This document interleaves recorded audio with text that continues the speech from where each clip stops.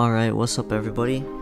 Today I'm going to be showing you how to use Moon Animator 2. So I just usually load up my base plate at first, and you see this toolbox over here. First thing you gotta do is go into plugins, and then you just gotta search up Moon Animator 2, and it should pop up immediately. So click on it, and for you it should say install, but for me it says update because I already have it. And I did end up updating it, and I had to restart my studio. So if this works out successfully, it should say installed here. So you go to your plugins and Moon Animator will be there along with a few other tools. So to get started, you click Moon Animator and click File, and then you do New Animation. And for this one, I'm just gonna name it Tutorial. So we got a timeline here, and it's pretty simple to use. I'm just gonna show you basics. To insert a character, use the Character Inserter tool. You can actually put a player name into this search bar right here, and it'll actually load their model into the game. And you click insert, and there's my character from the game. You can also use presets, and you can also use blank template characters as well. So I'm just going to be using myself here real quick. To actually add him into the timeline, what you gotta do first is press this plus sign right here and click on your character and click OK. And now he's in the game, or in the animator. So he has a bunch of different parts. You gotta animate them differently. Press R to switch between moving and rotating. As you can see, doing this moves his arm with the arrows, and then these rotate his arms or whatever body part you want to move around. And then, so a tip, you should click on the rig and press plus to add the keyframes to the very beginning, and then move to another part of the timeline and press plus again. The reason you want to do this is because if you don't, I'm just going to move his arm here, and I'm going to press play. His arm just slowly floats to the position you set it to. If you want there to be a little pause before it starts, then I suggest you use this tip. Either press the rig and press plus, and it'll set all of his body parts onto the keyframe right there.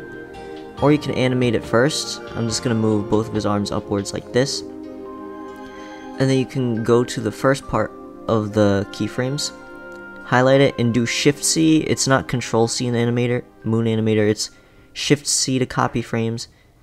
Then to paste it, you do Shift V. And as you can see, there's a little pause before he moves his arms. And then instead of floating slowly, he quickly goes to that position. So to make your timeline bigger, what you gotta do is press 8, and there's some settings in here, but the most important one is timeline size. I set it to like 100, and it gave me like an hour and 40 minutes worth of animation I could do. Way more than I actually needed, but hey, I just do that in case. Alright, so if you highlight a bunch of these keyframes, then press 7, this menu will pop up. These will actually make your character move in different ways. You gotta actually put it on the frames where your character is moving, not when they're standing still. So yeah, just press 7.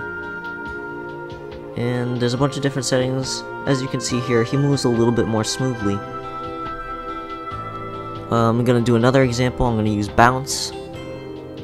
For this situation, bounce doesn't look very good. It looks really weird. But for different situations, pretty much every single effect can look pretty good if you use it correctly. So that can actually be a pretty useful tool. If you want to move your character around completely, just drag their torso around and their whole body will move.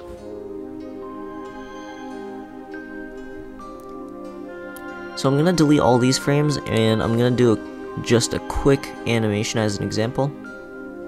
Alright, so I'm just going to set the frames, and I'm going to make him walk a little bit. I'm going to move his legs and his arms as well. And he's going to move like that, and then I just move his torso, and his whole body moves. I actually skipped this part right here because I'm just showing it as an example.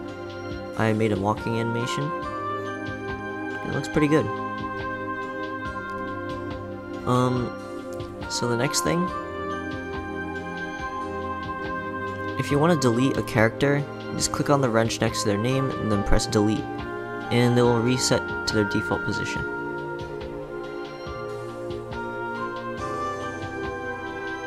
So the next thing you're going to need to know is how to put different models into the animator. So I searched flashlight right here instead of flashlight. So I want to put a flashlight into the animator. How do I do that?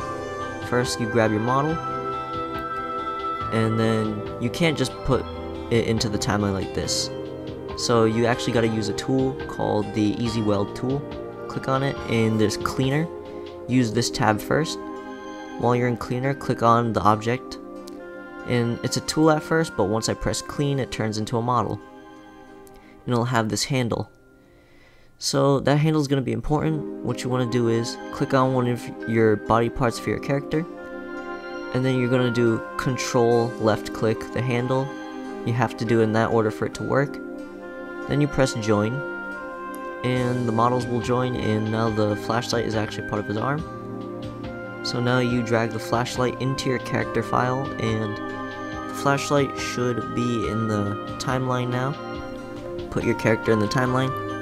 Then, as you can see here, it says handle, and that represents your flashlight.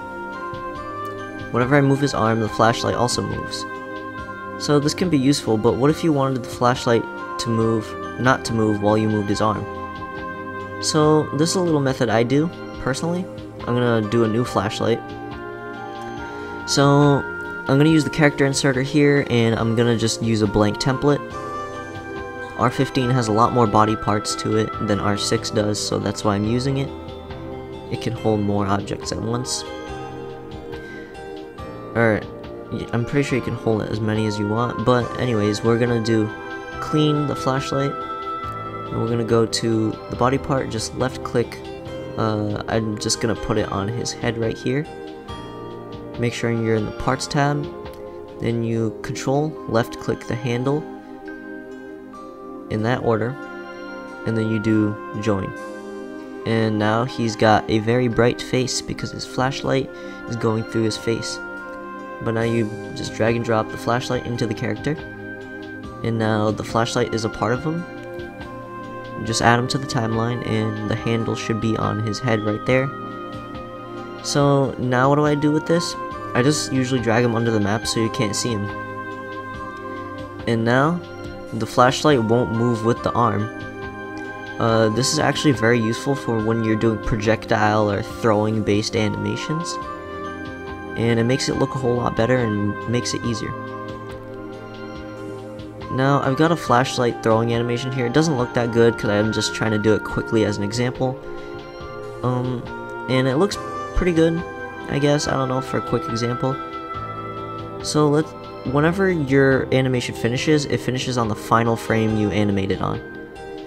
So what if you forget to drag your timeline to the next part and you started animating? This will happen. So I drag it here, and it just flies to the next position. So make sure every time you want to animate, drag the timeline to the next part so that it doesn't just change positions completely.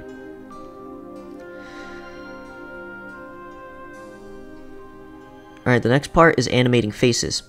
Personally, I like using Sub's Face Pack. The reason for this is because it actually comes with a dummy, and the dummy already has eyes and eyes and mouth rigged to it. And my characters don't have that, so I always just put my character's clothing and whatnot onto the dummy. And that makes it a lot easier to animate the eyes and the face, because I don't know how to rig the eyes and the face to the character, so you can just use a dummy if you don't know how to do that, like I don't. So on this next part here, what you gotta do is go to your character's head, and you'll see a tab that says eyes and mouth, and you just click that open, and as you can see it says face. Just rename it to like Saturn Blue Eyes or something, or character name eyes, so that you don't get confused. And also, Moon Animator doesn't allow duplicate names, so make sure you change the name. And I do Saturn Blue Mouth here. And then this next part, how to put it into the animator. You click the plus, then you click on the image, right here, the decal. Then you check the texture box and you click OK, and that'll put it into the timeline. So to animate it, just set the frames at the very beginning or else it'll get messed up. And then drag it to wherever you want their face to change. And I'm just gonna change his mouth here.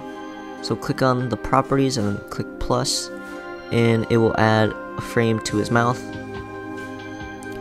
So now I'm just gonna try and change his mouth. I'm gonna use the select tool on the Roblox tab right here. Let's say I want to use this mouth over here. So what I do is I click on the decal that's in this drop down menu here on the Explorer, click on the texture, and as you can see it shows the link for the image. Press Ctrl C on it. Then you click on the mouth texture and press 7 on the timeline, and that'll open up this menu. You go to the value tab and replace whatever's in there, and his mouth changes. You can do this to the eyes too, it's the same process. And since this character comes rigged with mouth and eyes, you can actually move them around. I made it look very ugly here on purpose just to show you that you can move it. Don't actually do this, it looks very ugly and very creepy.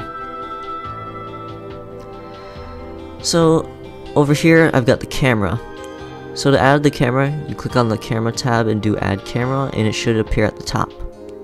So just set the keyframes at the beginning by pressing plus on properties. And I'm going to do it again here so that it doesn't just float to position. And every time you move the camera and then press the plus, it will move the camera. To change the FOV, click on the FOV right here, press the 7 key, and you will have an option to change the FOV value. And as you can see here, it zooms out. It looks pretty good sometimes to zoom out your FOV. And I'm just showing here that it does move around every time you move the camera. And I usually do this at the end of my animations when I'm already done animating. So to actually record these animations is I go to my game capture and I turn off capture cursor. I'm keeping it on for now so you can see what I'm clicking. And then I set the game capture to base plate Roblox Studio. I'm using OBS to record this, and right here it'll actually pop up. So from here you can just hide your display capture to hide your monitor, and it'll only show the game tab, and you can just start recording. So how do you start recording it? So to get rid of this Moon Animator tab, you gotta press Ctrl H and it will actually hide the tab, and you can start recording. So drag the timeline all the way back and just press space and it'll actually start playing your animation. Usually what I use to edit is HitFilm Express, and you're gonna need an editor to add effects or sounds. And whenever I'm done, I just usually click export and then I'm done. And I will show you the final product right now of how my animation looked.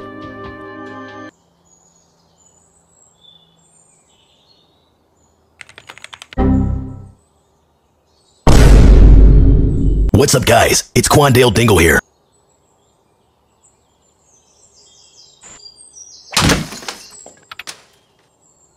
So yeah, that's about it guys. I really hope this helped you out. If you need any help, just let me know in the comments. Thank you for watching, make sure you like and subscribe, and I'll see you all in the next video.